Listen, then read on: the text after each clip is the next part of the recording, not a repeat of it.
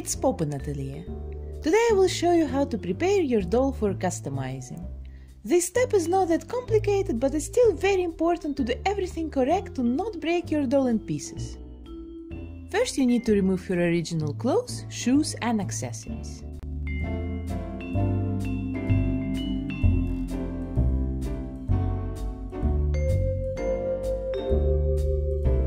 And then let's cut off her hair.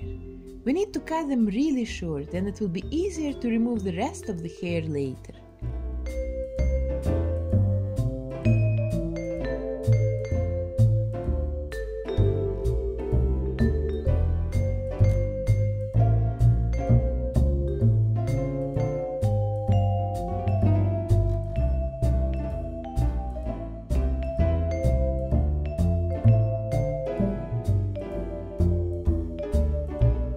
Now it's time to remove your head. I've showed this trick already many times in my videos. I warm the head up with a hairdryer, it becomes soft and goes easily off. Many doll artists use hot water for this, but hot air seems easier and faster to me.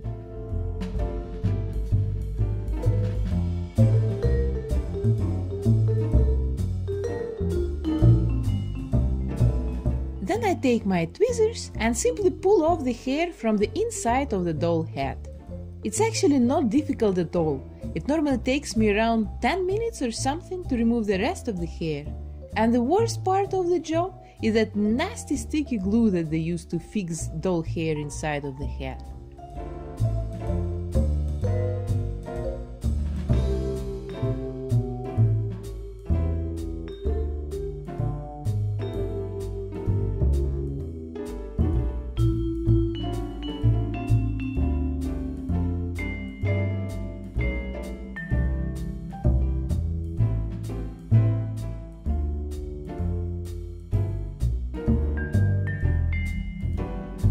I use pure acetone and Q-tips to remove doll makeup and factory paint.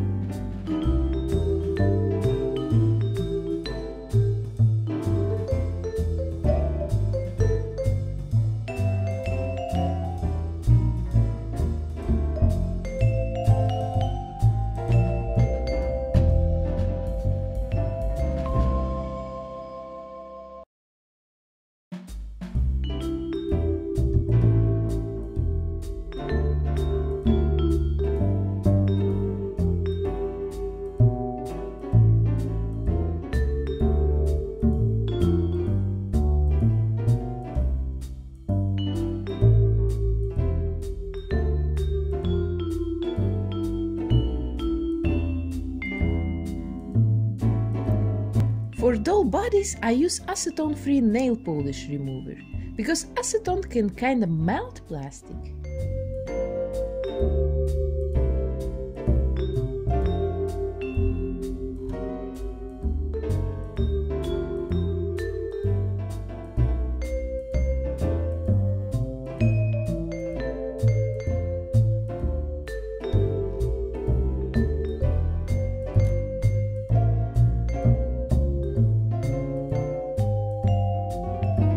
You can cut off animal ears with scissors and then make the surface smooth with a knife.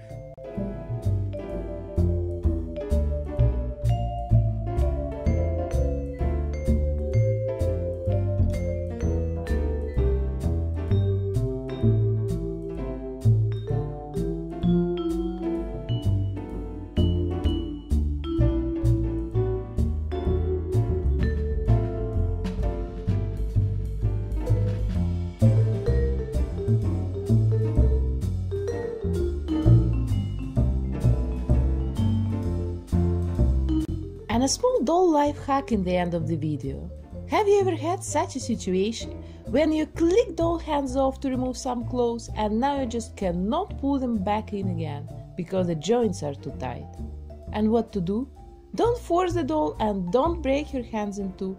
Here is the solution. You need to warm the joints up with a hairdryer just for a couple of seconds. The plastic will become softer and the problem is solved. And yes, I'm a hairdryer person, I know. So our doll is ready for a root or for making a wig. Check my next videos to learn how to do it, and see you!